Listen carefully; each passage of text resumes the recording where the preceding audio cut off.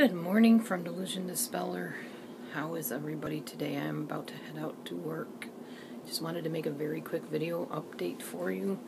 I have had my prednisone increased to 40 milligrams for the next few days, and then I go down to a few less than that and a few less than that till I go down to 1 tablet per day, and then they take me off of it, and then I don't know what happens. In the meanwhile, I'm investigating to figure out what on earth I'm reacting to. It's got to be laundry detergent. That's the only thing I can think of, because it's the one thing that's consistent with every time I break out is I'm in bed. So it's got to be my bed sheets is what I'm thinking, or when I put my clothes on.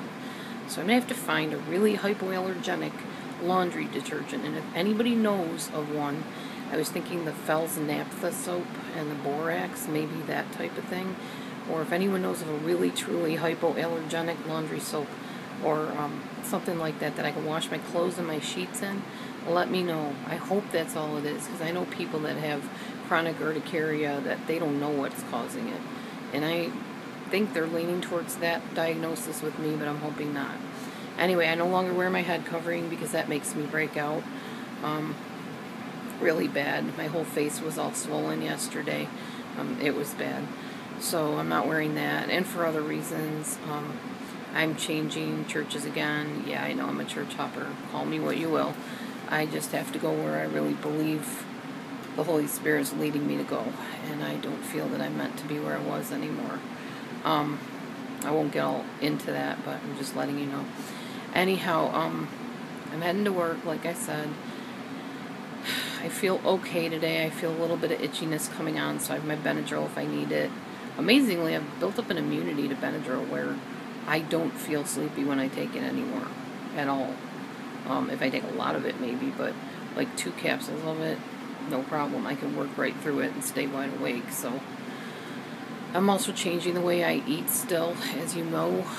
Just being really careful watching what I eat, watching any reactions that happen when I eat it. A lot of times I'm rubbing the food on my skin to see if I break out when I rub it on there, or I'm holding it in my mouth. Looks like there's a little bit of breakout coming around my mouth right now. Don't know what that's from. Anyway, this morning I ate some eggs with a little bit of avocado, some peanut butter. I drank some chocolate milk, and I packed my lunch, which is a peanut butter and jelly sandwich, a salad, chocolate milk, and a pudding. I figured those are things that never really broke me out before, so I should be okay. Anyhow, this is me, again, vulnerable, all of me, frizz and all. I might eventually color my hair again, because I want to go darker a little bit, back to my normal color, which is black. So you might see a change in me in that. But first I want to make sure what's breaking me out, because I don't want to put hair dye on me and then break out from that too. I've had enough hospital visits and doctor appointments.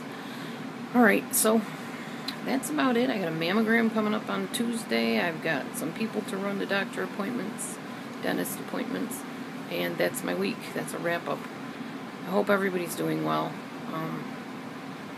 I still believe in shalom peace. I have no problem saying Jesus anymore. I don't really like the God thing, because God literally means Baal, but I call him Father, so you'll hear me say that. As of now, I'm just searching again to get back to that place where it's just Jesus and me, you know. I guess that's it. No condemnation to anybody that does choose to still head cover or follow Torah or whatever. I get it, and I'm not saying I won't follow Torah, but I'm going to follow the whole Bible, and I believe we're free from the yoke of bondage, so I'm not putting myself back under one. So that's it. Love to all. Have a great day. I'm off to work. Bye for now. Oh, eyes wide open moving forward. See you soon.